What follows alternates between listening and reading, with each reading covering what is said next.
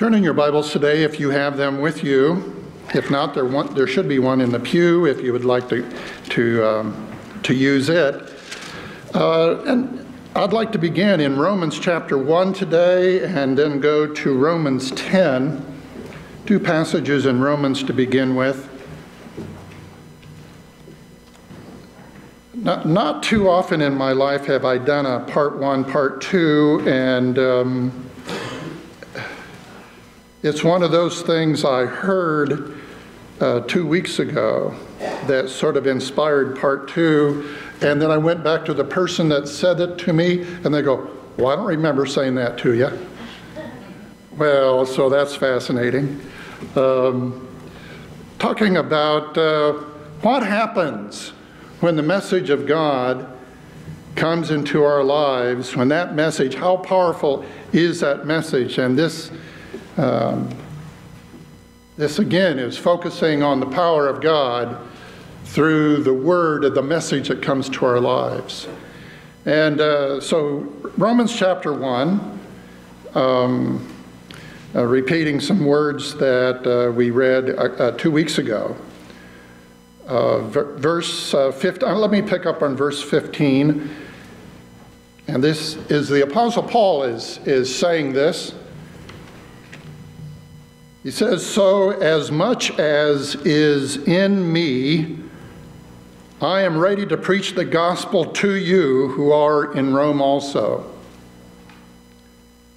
For I am not ashamed of the gospel of Christ, for it is the power of God to salvation for everyone who believes, for the Jew first, and also for the Greek. For it is the righteousness of God, for in the righteousness of God is revealed from faith to faith, as it is written, the just shall live by faith. In other words, if you're going to live a life pleasing in God's sight, if you're going to live a life that steers away from sin, it'll never happen unless you live by faith. Living and walking by faith. How can you get your heart in the direction of faith? How can you go from less faith to more faith? It's the same question, can you go from more sin to less sin? Turn to Romans 10. By the way, a lot of this stuff is talked about in the book of Romans. There's a lot of things really basic to faith in Romans. Romans chapter 10. And picking up with verse 8.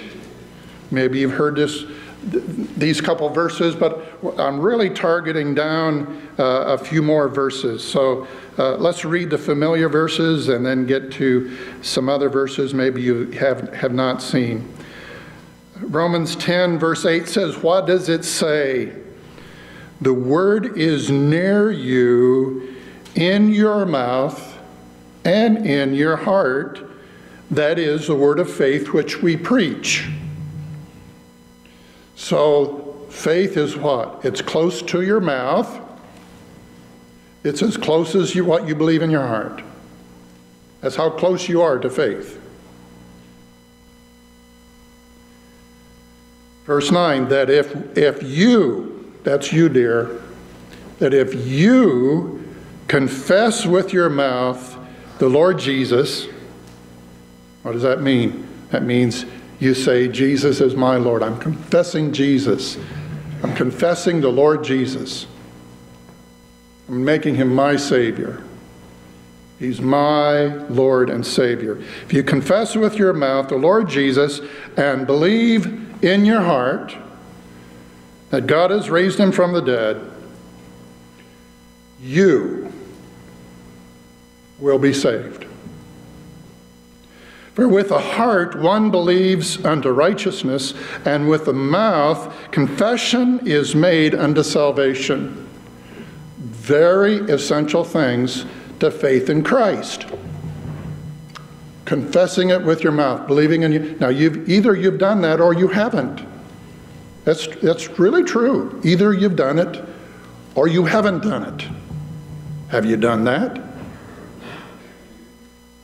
And then let's see a few more things there. It says, the scripture says, whoever believes on him will not be put to shame. What's that really talking about? That's really talking about being released from the guilt and shame of sin and what you might have to be ashamed about. And if you go into him, if you receive him, if he is your Savior, it gets you out of the shame. So do you need him? Do you need the Lord? For there is no distinction between the Jew and Greek, for the same Lord over all is rich to all who call upon him. Verse 13 says, whoever calls on the name of the Lord shall be saved. Are you calling? You see this, there is salvation available, but you need to pursue it. How then shall they call on him? By the way, we're going to trace how faith gets into you. Now, do you need to call on him? Have you called on him? It says, how then shall they call on him in whom they have not believed? And how shall they believe in whom they have not heard? And how shall they hear without a preacher? And how shall they preach unless they are sent? And then sort of a concluding verse, jumping to verse 17. So then faith comes by hearing, and hearing by the word of God. And suddenly we're to the point where the power of salvation originates. The word of God. And the issue is the word of God reaching you? Father in heaven, we give you thanks for this Lord's Day, for the opportunity to be gathered once again in this place and to know, Lord, your working and presence here and in our lives. Lord, how important it is for us to know your word, to have your word available, to have your word on a regular basis entering our lives. And we're glad, Father, for Sunday school teachers and for preachers and for those that proclaim and those that spread abroad the things of the kingdom of God from the scriptures. Thank you, Lord. Bless us unto greater faith. Father, we pray it. In Jesus' name we pray it. Amen. Faith comes by hearing. When I was a very young man, I remember this. I was either 9 or 10 years old, and I was sitting in church next to the window. By the way, I formally could say I could take you exactly to the place where that was, because the building, that old church building was still standing. I found out from my aunt recently that church building burnt to the ground. An old EUB church building. But I remember sitting on a Sunday morning, sitting there and hearing the word of the cross, and it made a connection in me for the very first time. Oh, what Jesus did on the cross was for me. And and I would trace that the faith I have today goes back to that spark. What God wants you, many here know exactly what I'm talking about, how God sparked faith in your life, and that it was a powerful thing. You experienced a certain amount of power of the Word of God in your life. Now, several weeks ago, we talked about God's ability to speak and have it be, for God to say, "Let there be light," and there was light. Can you do anything like that? Don't answer too quickly on that. You are created in the image of God. And while I personally am not able to say, "Let there be light," and then light just sort of shines, there is something I can do. I can take that Word of God, and when I speak that Word, there is a power of God. Did you know you could do that? There are people all around you that need that. There are people all around, there are people all over that need the Lord, that they need the salvation of God.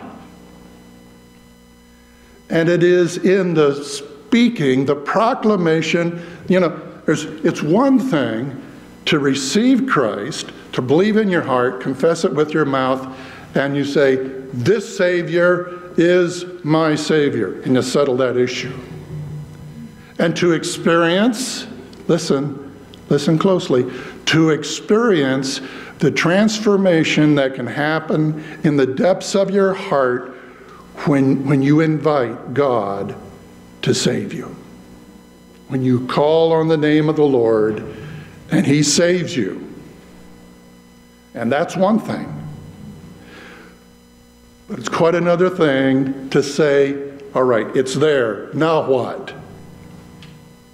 Did you know that it is vital in experiencing the work of the Holy Spirit for you not just to have it in your life, but to bring forth what is true, the testimony of that from your life? And if you don't bring it forth somehow, some way, at minimum, the expression on your face. Now, there might be a few of you here, it looks like you had raw lemons for breakfast. But most of you look pretty cheerful. Did you know that praising the Lord and cheerfulness is an evidence of God's Spirit? Did you know that? Praise the Lord. For you to bring forth the praises of God out of your life, for you to have that sense of rejoicing in God, cannot happen without the Holy Spirit. Now, what did the Lord tell His disciples before He departed? Acts chapter 1. We're in Romans there. Go to Acts chapter 1. Acts chapter 1. Jesus tells His disciples, and He tells you too. Acts chapter 1, verse 8.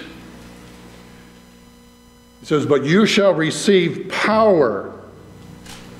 You receive power.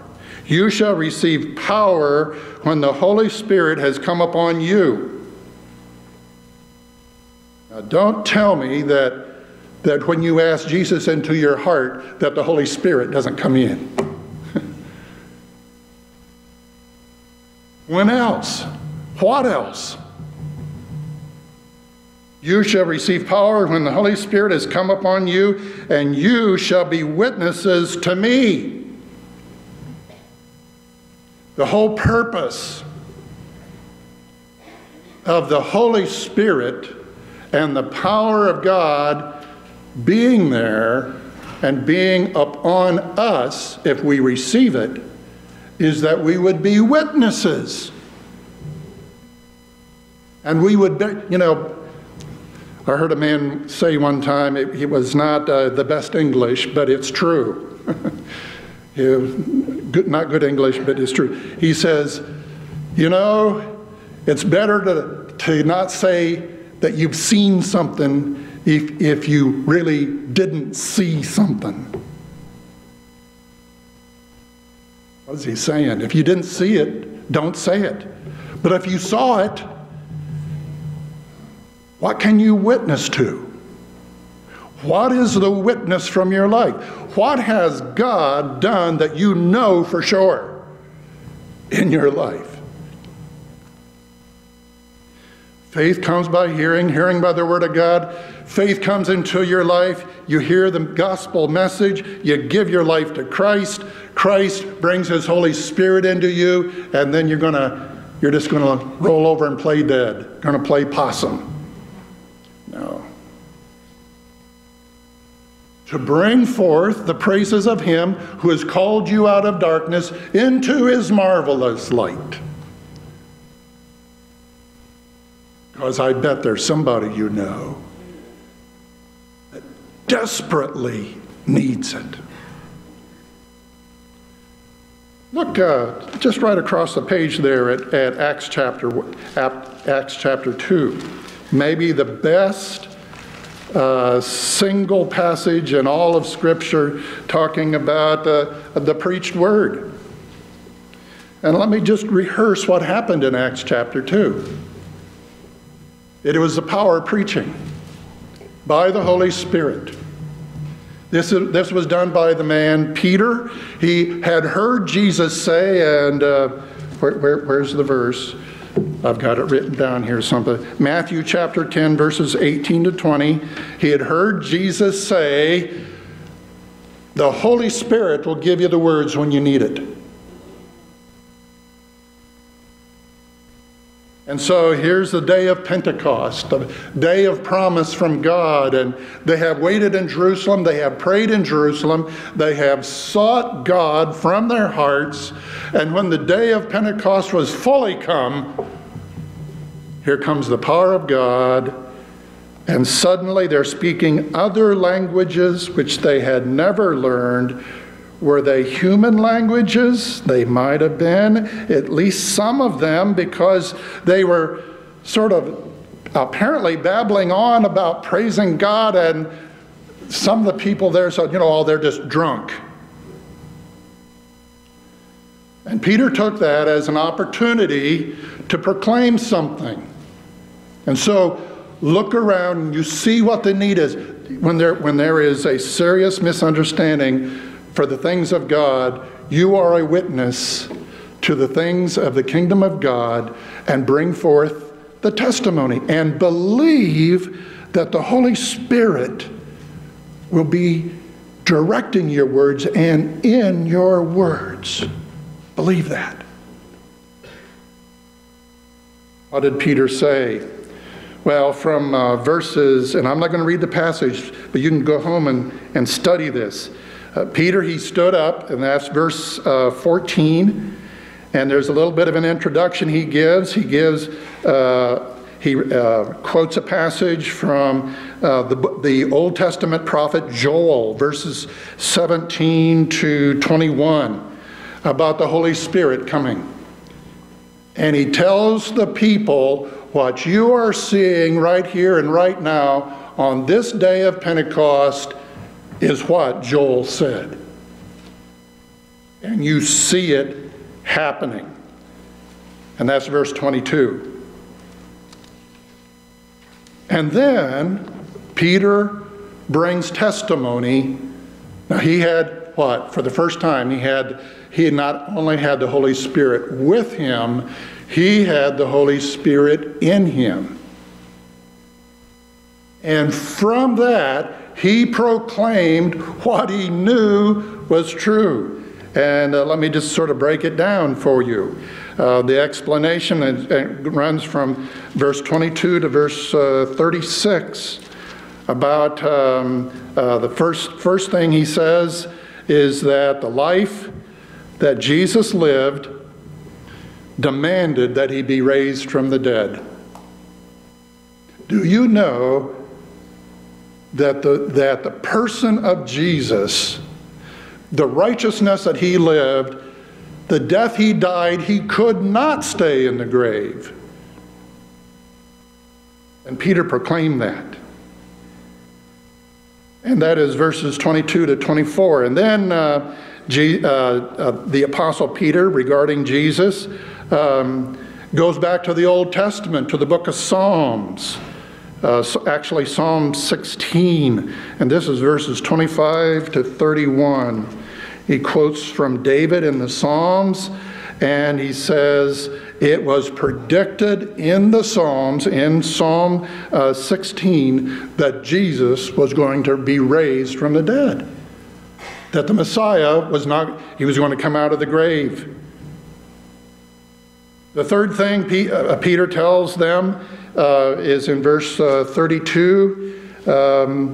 He tells them, now, some of us have been following Jesus, and we saw all this stuff take place. We saw him crucified, dead, buried, and we know he's alive. And so he bore witness. The Holy Spirit was there to give Peter the ability to proclaim we're his witnesses. The fourth thing that Peter talks about in his message on the day of Pentecost was that the Holy Spirit is the proof that Jesus is alive. The fact that the Holy Spirit came on that day, and an amazing thing that the Holy Spirit did in the believers, Peter said, this is the proof. And that is verse 33. Therefore, being exalted to the right hand of God, and having received from the Father the promise of the Holy Spirit, he poured out this which you now see and hear. And so Peter was just simply what? Telling them what he knew. Right then, right there. And then the final thing that Peter explains, and this is verses 33 through 35. He refers back to Psalm 110, verse 1, about the promise of the resurrection, and how the Lord has triumphed in it all. And then Peter said to them, and you are the guys, he's talking to everybody else there, he says, you are the guys that crucified him. And you know what many of those people saw? And it could happen when you share your faith in Christ with someone else, they'll see their need. Because until a person sees their need, they will never ask Christ into their life.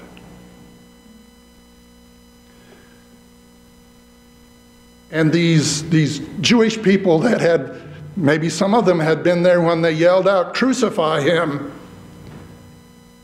They said, well, what do we do?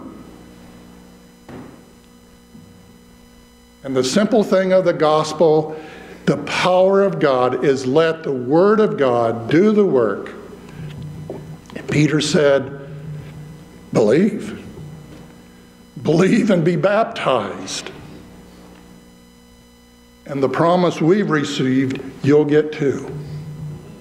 And you can tell everyone in your circle of friends that whatever you have, whatever is true, whatever you have seen, and you've really seen it, whatever the dimension of that is, from the Word of God, not just your imagination. Be careful about imagining things. But if it's connected to the Word of God, you can say, yeah, you can have it too, and you can have it now, and you can have it today, and would you like to pray? Would you? And then what do? You trust God, the Holy Spirit, to perform those things in them just like he did in you. What is fascinating to me is that God, people come and go, but God is always there. And from age 9, when I was sitting next to that window in church, it was until I was 22, until it really, really sunk in. It entered there and became full-blown when I was 22. And you trust God to do the work. And whatever the power of God is there, it will be performed. God's faithful to perform His word. I'm going to close with just a couple verses here, and one of them is really one of those verses that is just so key to your understanding.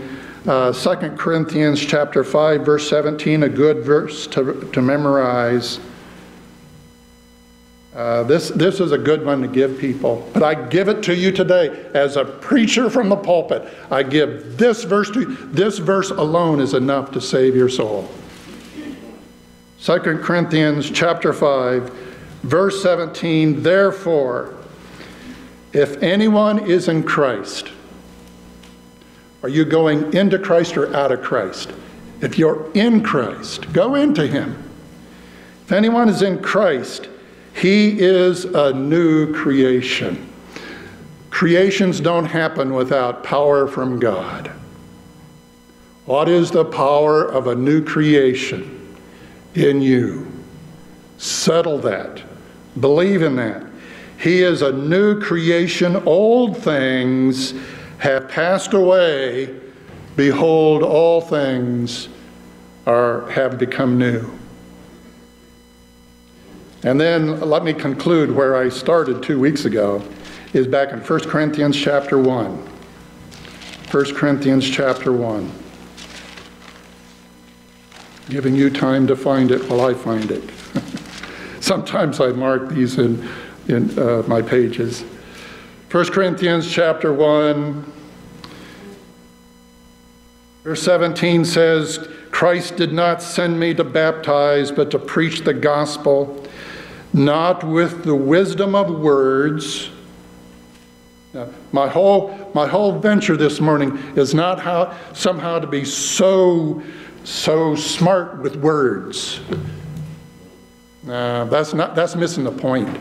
You can wow people with how smooth your words are. It's missing it. Not with wisdom of words, lest the cross of Christ be made of no effect.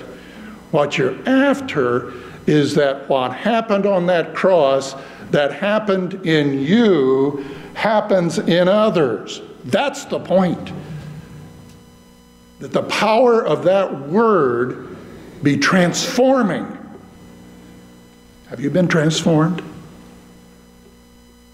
For the message of the cross is foolishness to those who are perishing. And if someone is not really, if they're not really interested, don't push it on them, because they're just going to think you're crazy in the first place. Those who are perishing, but to us who are being saved, it is the power of God. It's a life-changing, life-transforming power, not different than when God said, let there be light. This is God speaking into a life, somehow, some way, entering their ears, getting it into their lives, so they believe it in their hearts, and they themselves confess it with their mouth. Verse 23 of that same passage, 1 Corinthians chapter 1, we preach Christ crucified, to the Jews a stumbling block, to the Greeks foolishness, but to those who are called, both Jews and Greeks, Christ, the power of God and the wisdom of God. Let's pray. Father in heaven, we thank you, Lord, for a soul-saving gospel. But help us see the importance of that declaration. Lord, may our lives be Spirit-filled. May our lives be energized. That's really what Spirit-filled means, to be energized, to be proclaimers. Lord, to share the love of Christ, the love of the cross, the power of that cross into the hearts and lives of those around us. Help us to see this challenge today, Father, I pray it in Jesus' name. Amen.